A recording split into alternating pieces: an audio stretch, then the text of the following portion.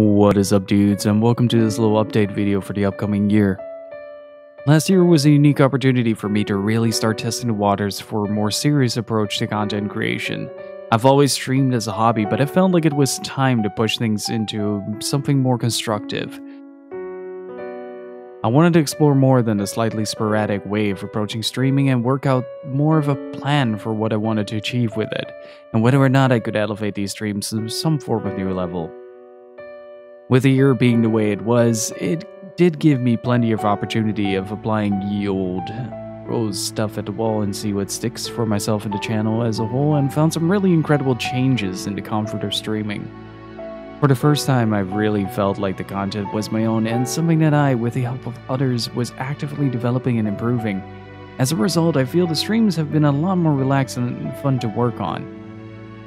Over the last year, the community has nearly tripled in size, and there's a seed sprouting for something really special, and I can't be more grateful for that. Thank you all so much.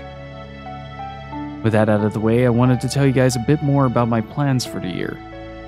For starters, I won't be doing marathons of the level of Valkyrie Profile and Shenmue anymore. This is mostly because of the preparation work and the extra research that goes into these marathons, leaving me completely exhausted midway through, and to that extent also caused the quality of the entertainment to drop significantly. But that doesn't mean that I won't be diving deep into the games that I really enjoy playing and talking about.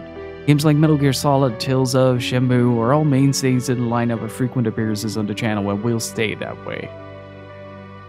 I'm also taking a bit of a backseat on the heavy emphasis on JRPGs this year to broaden the game selection to shorter games to explore. This gives me room to find and stream more niche and obscure titles. Currently, there is a lot of work going into Shadow Memories for an upcoming deep dive, as well as various other games. More on that in the future. The JRPGs won't vanish though. In fact, we'll be starting Shadow Hearts for the PlayStation 2 soon. Also, the YouTube channel is getting more content uploaded to it. Previously, I used the channel as a dump for VODs, but starting this year, I want to upload dedicated videos to that platform.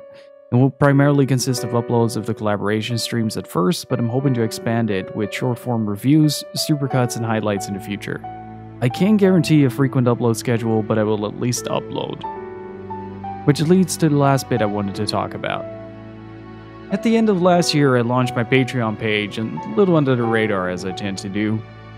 So I'd like to formally announce that we now have a Patreon page to help support the stream.